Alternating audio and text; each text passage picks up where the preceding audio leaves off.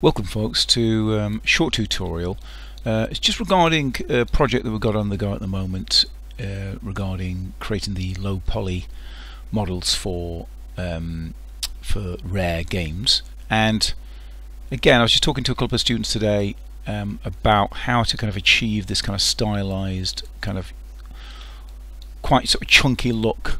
You know, it almost kind of looks like kind of chocolate. You know, it's got that kind of like chunkiness about it. It's got the mitered edges. So I was going to have a go at just sort of recreating this and doing a few things that can really turn it around from looking like something that's kind of like fairly moderate to something that actually looks you know, like you know, quite effective. So without further ado, I'm going to start by creating the top here.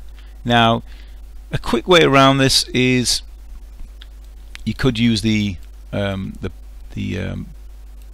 polygon tool, which is there. I mean, that's always an option. You could do that. Certainly, that can be quite an effective way. And I'll just show you as an example. I'll show you kind of both ways, and then I'll let you make your own mind up. So I'm just going to go to the top view there. I'm going to drop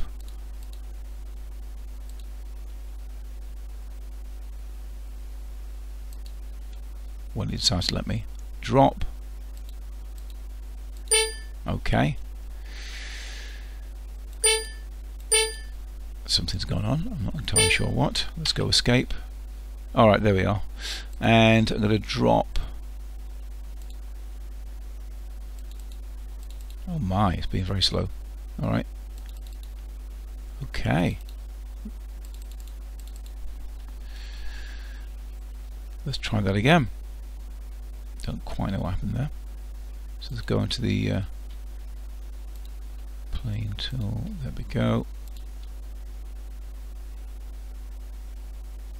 Okay, there we go. And just enlarge that a bit. So I'm going to concentrate on this area here. Yep. So in fact, I can sort of start from there really. So let's just get straight into it. I'm going to go to Mesh Tools and create polygon. Now, in order to kind of see what you're doing, it's quite useful to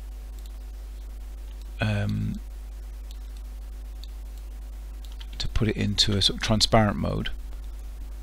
So when you start working, you'll see. Okay, I'll just start kind of clicking in there. Now you can see there's already this like pink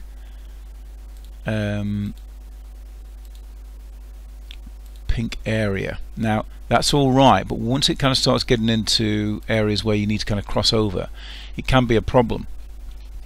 So you can go one of two ways. You could either choose to kind of like press that, or I think it's 4. Let's try that again. I might be wrong. There we go. Yeah, so it's either that symbol there, or just press 4, and then you can sort of go back to here, which I think is that 6? There we go, it's 6. So 4 and 6, you can kind of toggle back and forth in between. So I'm going to go back to 4, and then I'm going to basically just take this all the way down. I'm not going to worry too much about the little notches, because if we're going to model this in Maya, we're going to finish it off in 3D Coat. So we've got that there. I'm going to hit enter. It then gives us our basically our outline, but of course it's not complete as of yet, because we've still got, if I just press 6 there,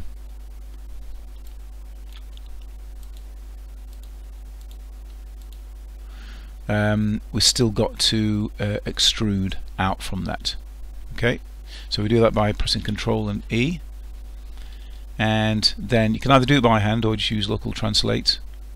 Now at the moment it's kind of like it's got it in reverse, yeah, which is not a problem at all. We can just flip it, but I want to kind of make sure I kind of get the thickness right. So it's something like that. Say that's kind of looking all right. Go into object mode, and all we need to do with that then is mesh display and reverse, and it just basically flips the normals. There we go.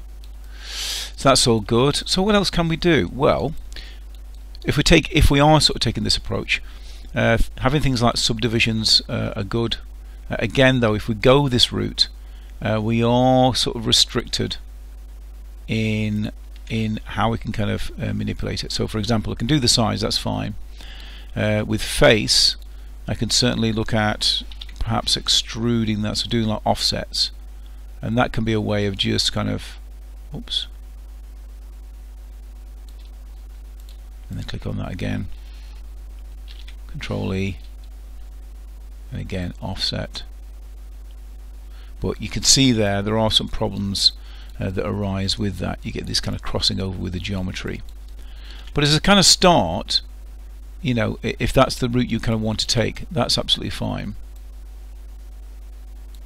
But it does have its limitations, and if you want to kind of, you know, manipulate this a little bit more, that's probably where you're going to have to go into doing things like connecting up, you know, using the multi-cut tool to kind of connect up your vertex like so. And again, it gets very, very fiddly, but you know, it depends on what you're going for, because it could be that whatever you're doing, it could work with that, you know, and you can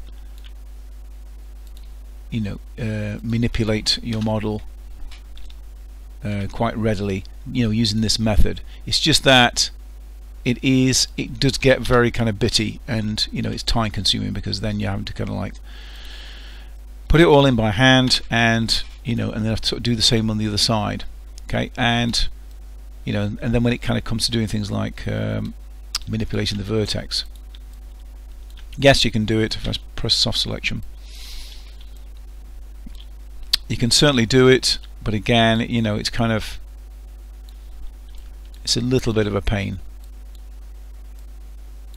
you know, and you can end up with some kind of weird areas where you know, you haven't got any kind of like vertexes, you haven't got any geometry, and you can end up with some, you know, some sort of strange sort of geometry going on. But that's one option, and again, if it works for you, then use it. The other option we're going to go with today is to use, just center that, is to basically go over it again, but this time what we'll do is we'll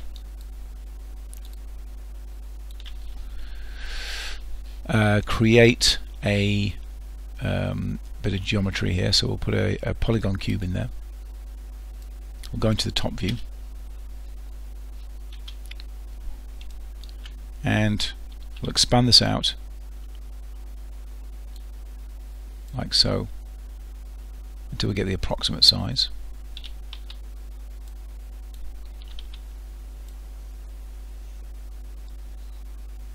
So something like that, and then you can have a think about, you know, so I'll put this, like, I'll call this tabletop,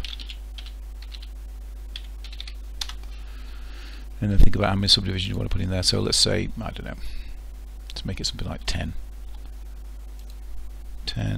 by 10.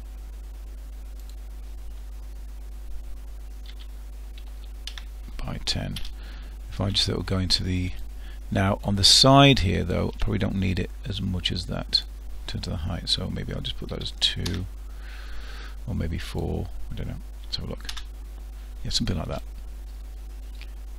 Alright, and then I can have a look at just scaling this down like so. Again, you can reduce them, you know, more if you like. I can make it maybe 6 by 6 by 6. That could be one. I'll just make that 4 there at the side. Again, it's entirely up to you. The main thing is that you've got your enough polygon to kind of give this shape. All right. Now let's go back to the top view. Right. So first of all, we want to start kind of manipulating this. And this, for this, we'll need to kind of go into the vertex. And you can see there, so we've got some kind of shapes going on. And again, it's just really a case of just moving things around. So moving it around to the shape that you want. Don't worry too much about the little nicks in there, or the little kind of cuts. We can take care of that when it comes to 3D coat. So again, just kind of move, generally getting the overall shape. That's what we're aiming for. Not getting lost in the details. I want to move that over there a little bit. Okay.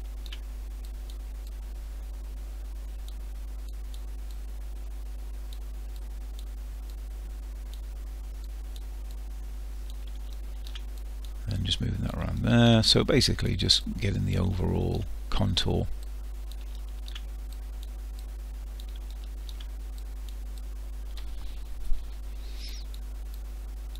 Okay, so if that's all looking good, I'm just going to go back to the perspective view. And this is where you need to be thinking in terms of, right, I've got the overall shape, but what about the rest of it? So for example, if I just zoom out a little bit, you can see there, if we go into here, I've got this kind of like bevel thing going on. Now you could actually take care of that in 3D Coat. You can smooth off the edges, but I'm going to have a go and see if I can actually just miter the edges, so at least just give ourselves a little bit of a head start. So I'm going to go to Edge Mode, take it off the soft selection, and I'm just going to Shift, double click, Shift, double click, Shift, double click, so it's all the way around. Go to our tools, go down to bevel, and again just be sort of sparing with this. So I'll probably put it, that probably looks about right, and then do the same on the other side. What I might do is I might just raise this off the ground a little bit, just so I can see underneath.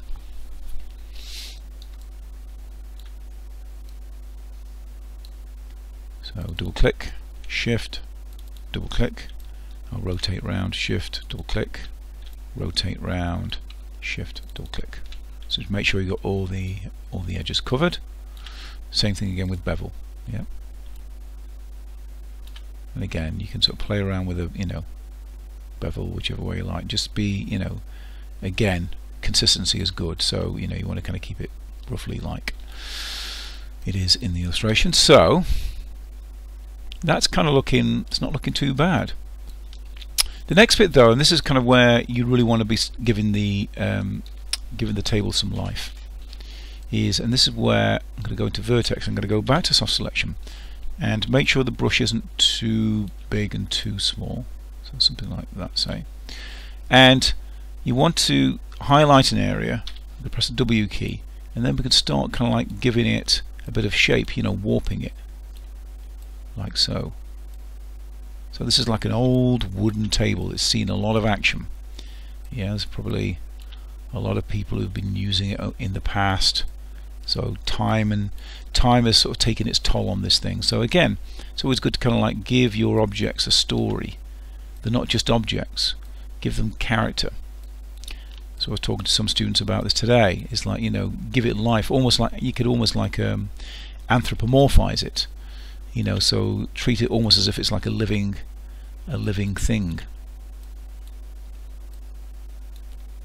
Again, I'll just isolate part of that, turn it up in the end, and you can see there already now it starts to kind of, I'm veering from the script slightly. You can see there this is a little bit more conservative than what I'm doing here, but just to kind of illustrate how you can really start to kind of give things a lot more character.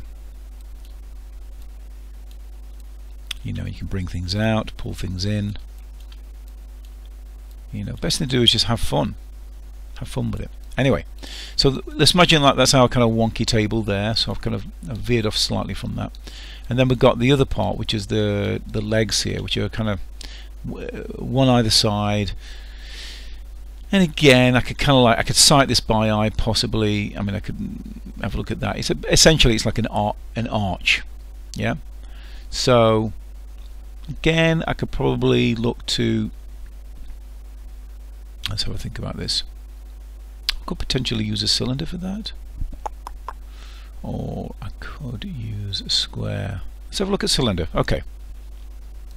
I'm not sure if this is going to work. Let's have a look. So I'm going to have a look at the cylinder, and I'll maybe take I'll call this legs.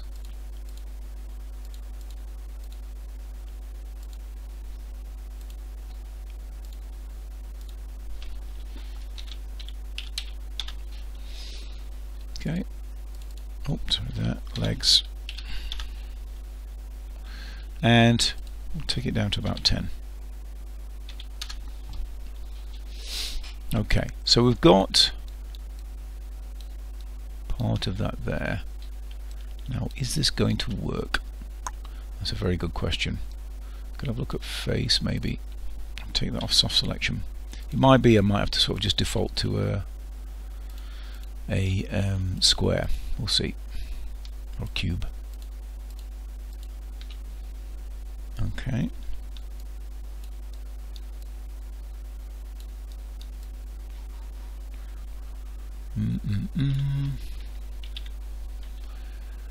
Let's do offset. Ooh. Okay, that's interesting. Not sure what's going on there. I'm almost tempted to just go with a square. But you know, nothing ventured, nothing gained. I think if I just zoom in a little bit, I don't quite know what's going on there.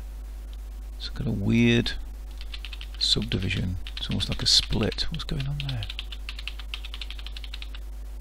Odd. But yeah, I think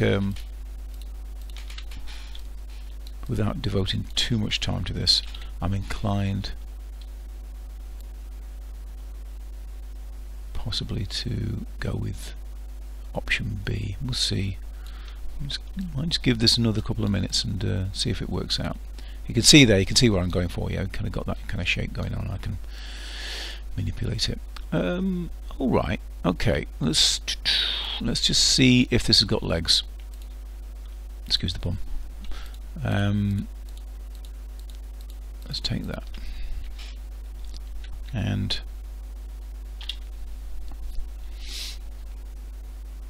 then we'll use local. Oh, I've selected a face there, a rogue face. There we are. There's the culprit. Right, let's try that again. Local trans. Oh no, it's done it again. Where's that coming from? And what happened there? Okay, I'm not quite sure what's going on there.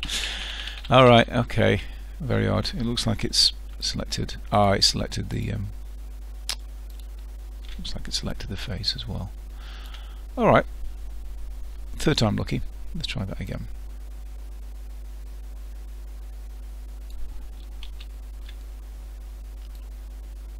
Offset to there. And then we'll try and do this without selecting all the rest of the faces. That's weird though, I don't know why it's done that. And let's go again.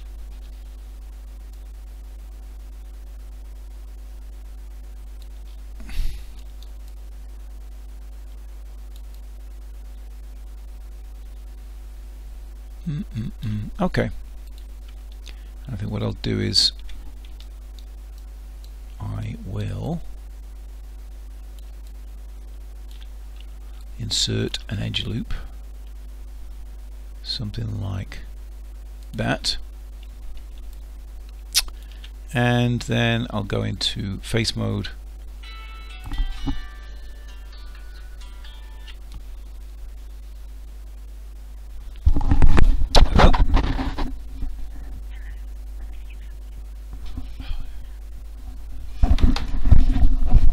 don't you just love cold calls? Alright, where was I?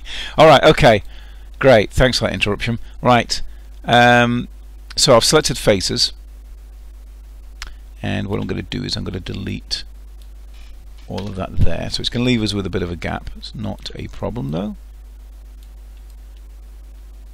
because let's get rid of that, because we'll just go fill hole.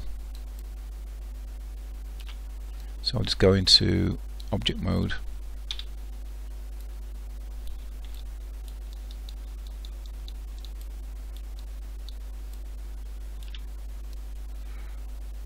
edge, select those edges,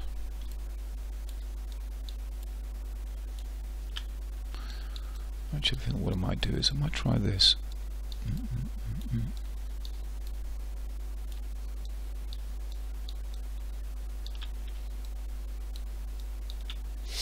In fact, what I could do is, I'm probably making this a little bit more complicated than it should be, is to mirror it. We'll mirror it from a different axis.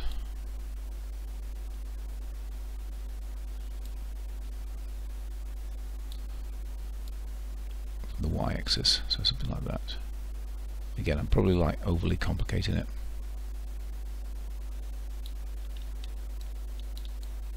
It's just so it's sealed up there, and then I'm going to see if I can bridge the rest of that.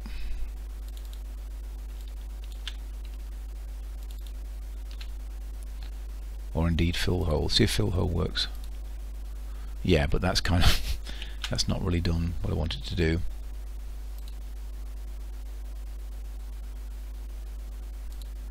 There we go, that's what I wanted to see. Alright, a little bit of a lengthy process, but just to kind of get that desired effect. Yeah, so I wanted to kind of, you know, get it all the way through. Alright, well that's kind of looking okay, and yeah, so next what I want to do is go to face, and again, you know, if you find like a simpler method of doing this, then go with that. You know, these are just suggestions that I kind of throw up, so don't feel obliged to do everything that I'm asking you to do. So I'm just going to double click that, go fill the hole, double click that, fill hole. And I think just sometimes it's good just to explore your options. I think that's kind of where I'm coming from. And you know, sometimes, you know, you fail miserably, but that's, you know, but then you don't find anything out. I mean, I've failed a lot in the stuff that I've been doing, you know, in the past and even in the present, you know, and you have to fail. It's just really crucial actually to your development. Failure is an option. You know, failure is a good thing. It tends to be kind of like looked at quite negatively, I think, by people when they say, "Oh, I failed." It's like, well, no, actually, no. Fail, contrary to kind of like popular belief, is a very, very valuable thing. It's an opportunity for growth. Of course, failing habitually and then not learning from the failures, yeah, I mean, that's not good, because basically you're ignoring. That means you're ignoring something that you should be sort of addressing, and you're choosing not to. So, and again, I think we've all been there to a certain extent. I certainly have. Anyway, all right. So let's go with that. Object mode. I'm just going to recenter that. Center pivot. And then let's see if we can just scale that down. Okay, so it took us a little bit of a while to get there, but you know, it's worth kind of taking that journey. Right, so object mode, I'm going to go to rotate. And again, if you want to get precise with stuff like this, if you go to channel box, you'll see there, at the moment it's kind of like, you know, minus 77, minus. Now it wants to be 90 degrees. So because this is going in the minus, we want minus 90. Yep, and then we know that it's exactly 90 degrees. Okay, so that's that. And then again, we need to be sort of just looking at the reference. Yeah, so looking at this. So again, I mean, if you want to, we can have a look at it comparatively. I'll tell you what I'll do, I'll just rotate this again. Minus 90. Right, and then we'll look at it comparatively and kind of go, okay, I can see what's kind of going on there. It's kind of like chunkier at the bottom, and then it kind of dips down actually. So we can try and do both ends, or one of the things we could do is we could split it again, delete, and then just do one side, right? And then manipulate it that way. So I'm going to have a look at front view and zoom in a bit there. And what I'll do is I'll just go into object mode. Oops, I'm going to object mode, and we'll just enlarge this just a little bit. We can always shrink it back down again. And let's have a look at giving this some shape. So it's kind of like, I'm going to go into the vertex mode. So it's kind of chunkier at the bottom. Again, it's something like here, and then it kind of goes up, doesn't it? But then it kind of like dips down. So that's the tricky part. And then sort of dips down, doesn't it? Like so. I'm going to dip that down. I'm going to dip that down as well. And again, I'm not going to get too hung up in terms of, like, you know, the shape of it, because we can sort of take care of that in 3D Coat. Yes, you guessed it, 3D Coat. Alright, so something like that.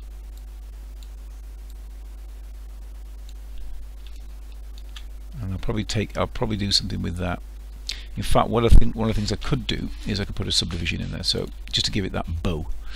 So I'm going to hold down Shift and just put a few subdivisions in there, like so, and then that'll give us the curvature that we need.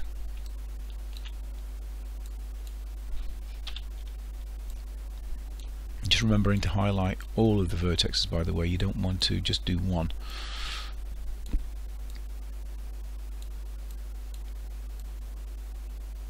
So something like that.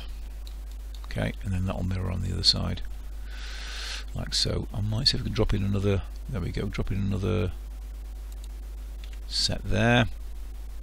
Alright, let's go into the perspective mode. Just have a look at it. Let's have a look at our creation. Alright, so again, you could maybe put some more subdivisions in there as you so wish. On there.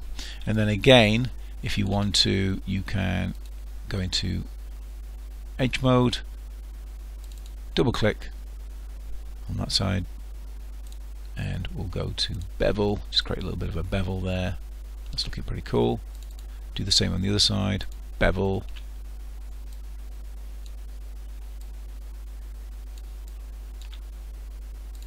Same on that side, bevel.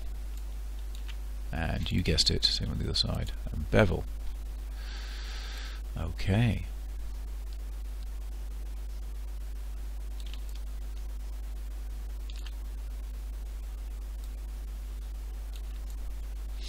And might just want to drop another couple of subdivisions in there, like so. Alright, so that's looking pretty cool. And then we can go into object mode, and we can mirror this. Now this time though, if we go to mirror, where's it going to put it in? Yeah, I need to have a look at, there we go, it's just slightly off there. So something like, yeah, you want border merged as well. So something like that. Again, use your own discretion. I'm guessing something like that, but yeah. Okay, and then when you're happy with it, just click off, click on again, and that's all now one object. Pretty cool. And if you want to, like the table, you can add some distortion, right? So again, go to vertex, and we can do things like, you know, again, we could probably use something like soft selection. So click on B, and you know, just kind of pull it out, push it in, just have a play. Make it look not so perfect. You don't want it to be perfect. Okay, that's probably a little bit too much, something like that. Now I forgot to do that edge. Let's see if it still works. Alright, I might just narrow that down a little bit, just so it's not gathering everything together. Okay. Oh, thank you very much.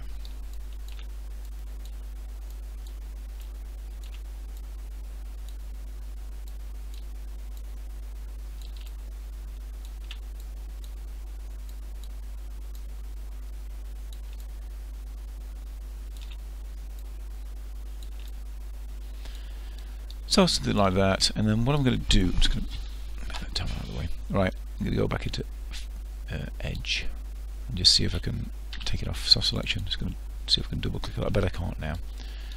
I've scuppered myself.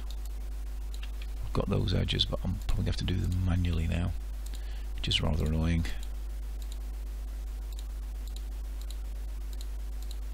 Let's see if that works. Bevel. Alright, works. Then do the same on the other side. I'm going to double click that. And again, I'm probably going to have to do these by hand, so holding down Shift and clicking as we go along. Okay, and like so. Right, I think that's got everything. And then bevel, there we are. So, pretty cool. Go back to object mode, and then we could think about putting it into, or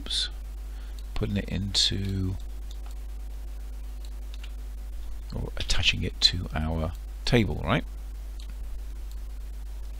So again, I can either change the size of that, or I can change the size of this. Doesn't really matter. So I think I'll just change the size of this. Possibly, or maybe not. I don't know. We'll see. So I'm just looking at that in comparison to the illustration.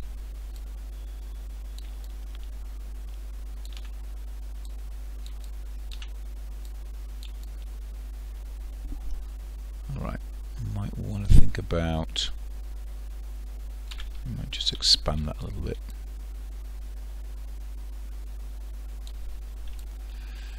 Like so.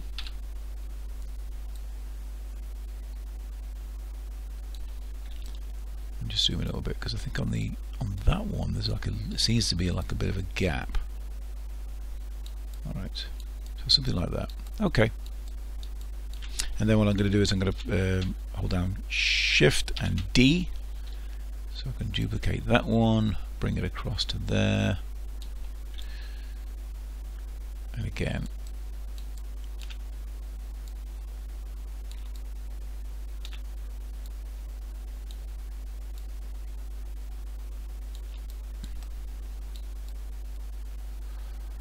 alright, and then what I'll do is I'll just combine all these. Alright, so there we are. We've got our kind of stylized little table, and it's looking pretty cool. And that's going to be it for this video. We may revisit this shortly and have a look at putting it into 3D Coat and sculpting into it a little bit more, and also painting it. So stay tuned, but that's it for now. Thanks for watching, folks. Be sure to leave me a like and leave comments, and if you have any questions, give them to me and I'll see if I can get back to you as soon as. That's it. Thanks for watching. See you later. Bye.